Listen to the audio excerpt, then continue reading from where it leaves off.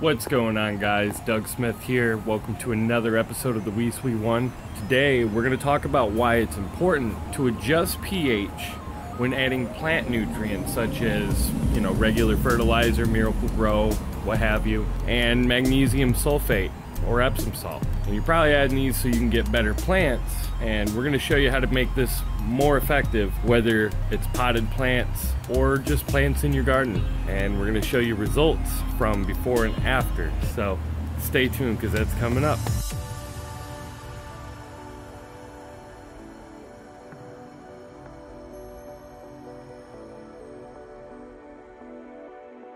Alright, we're gonna go ahead and just simplify this. Now, this is gonna be like a 3-part video, but I'm gonna make it real short. We should be out of here in 5 to 7 minutes. So we have 3 parts. We have our pH, and this is a general hydroponics pH kit. What I'm gonna do is I'm gonna explain that. We got our plant food, and then we have our magnesium sulfate. Now, magnesium sulfate, see it right there on the label. It's just Epsom salt. Our plant nutrients are going to be just some general all-purpose plant food that Miracle-Gro puts out. They got a few different numbers on the back here, and I might just go ahead and take a still frame to kind of compare and explain. All together, what we're doing is using maybe like a half of this container. It's probably about 1.5 gallons of water. Now, I kind of eyeballed this. I've done this more than a couple times. I'm definitely like a pro, I guess. We're just gonna go ahead and take our plant food and our Epsom salt. We have plant food on this side, and we have the Epsom salt here. Like I said, I've already done this a couple times. About a couple days ago, I had already done treatments, and I'm gonna refer to some older footage so that way you can see the difference, what has happened since I've added this. And before I spill all of it, let me just go ahead and dump all that into the container.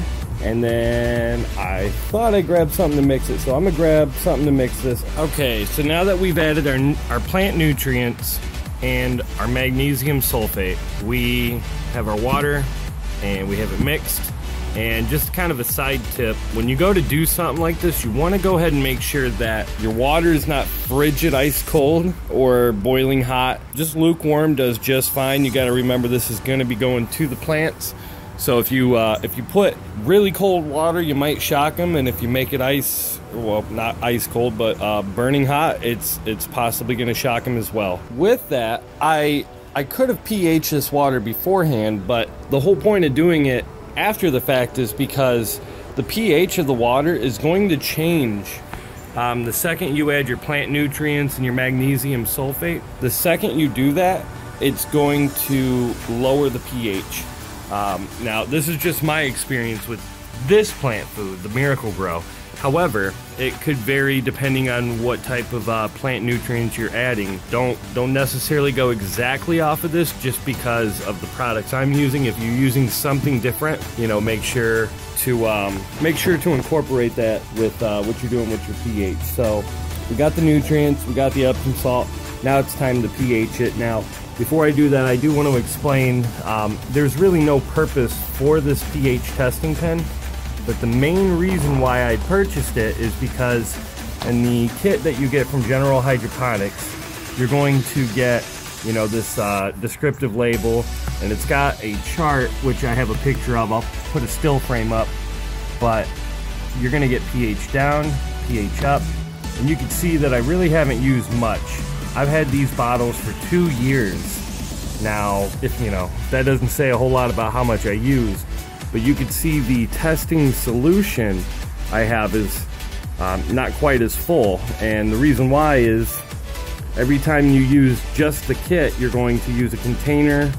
You're going to take this dropper, fill the container with a sample of water, put a few drops in, and then you shake it. And whatever the water turns out to be, you can see, it's either like 8.5, 8, 7, 5.5. Is that 5.5? I think that's 6.5. It must have rubbed. But you match the color and then you know where you're at. But in my case, I want to be a little bit more accurate. And,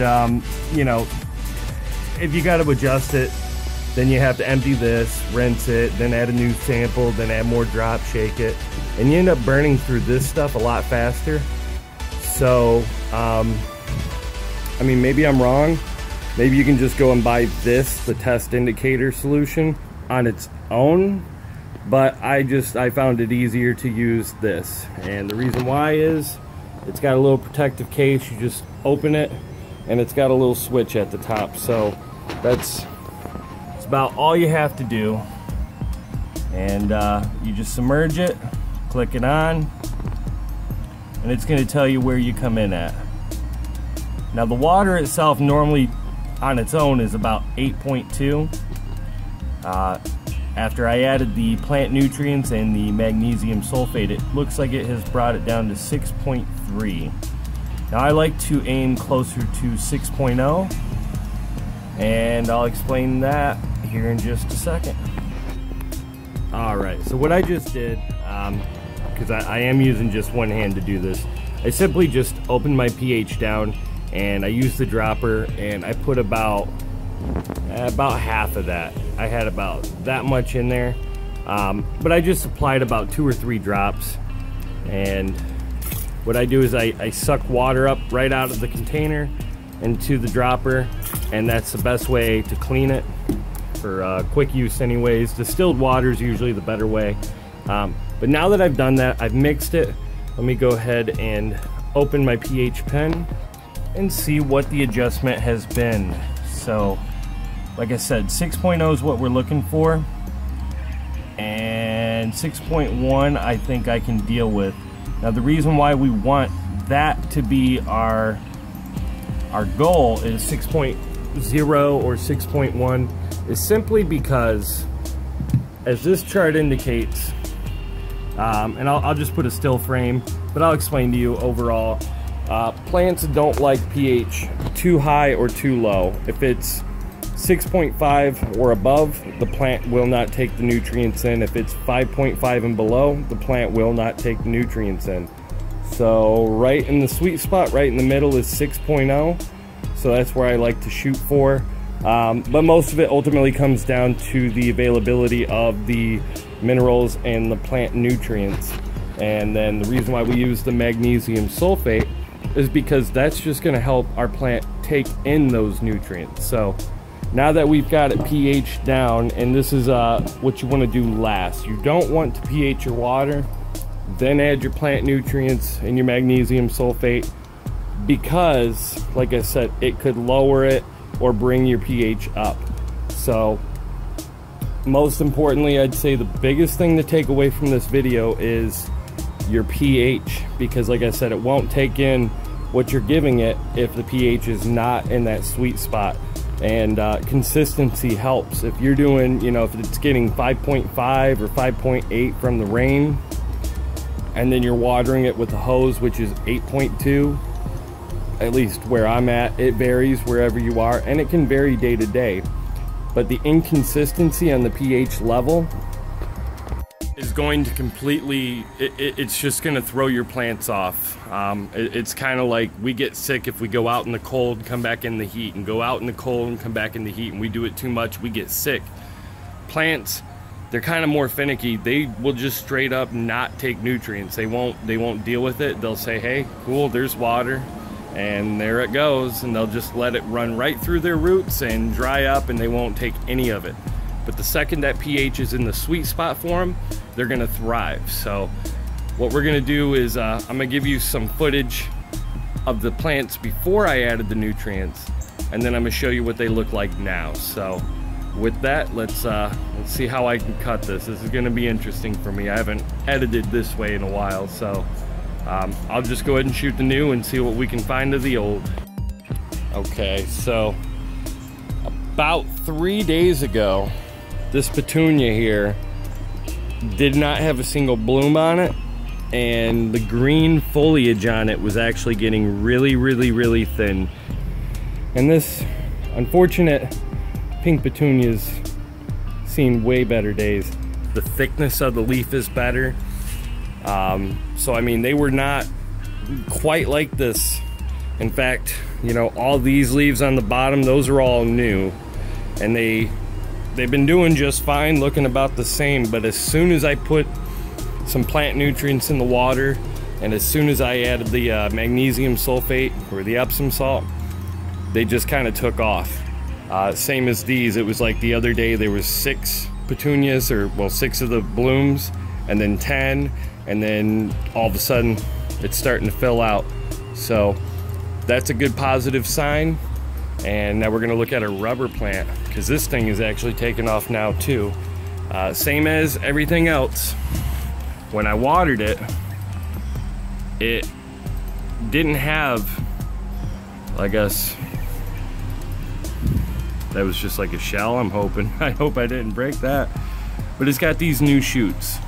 You know what I mean? It did not have any of these bottom leaves. Definitely did not have this long one. But you can see that it's continuously trying to give new leaves. And I mean, every little spot on here, it's putting out a new shoot for leaves on every single one. And this one hasn't been like this, you know, the entire time we've had it out here, and now it's starting to spread out, which is another great sign. And then these, I actually posted in a previous video. I'm not sure what these are, but these are all starting to bud up really nice as well.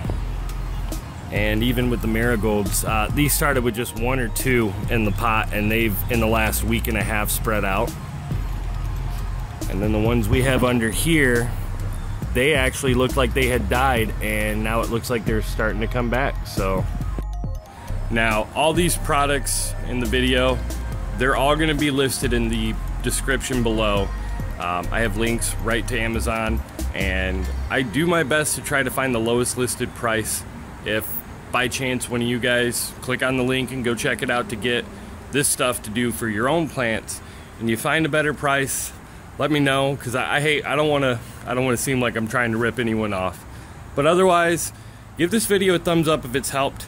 Check out the pH, try that, and you know, see if it doesn't make a world of difference. It's changed the way all of our plants are doing. I know they look rough because it's kind of summer, but I promise you it works. So with that, we'll see you on the next video.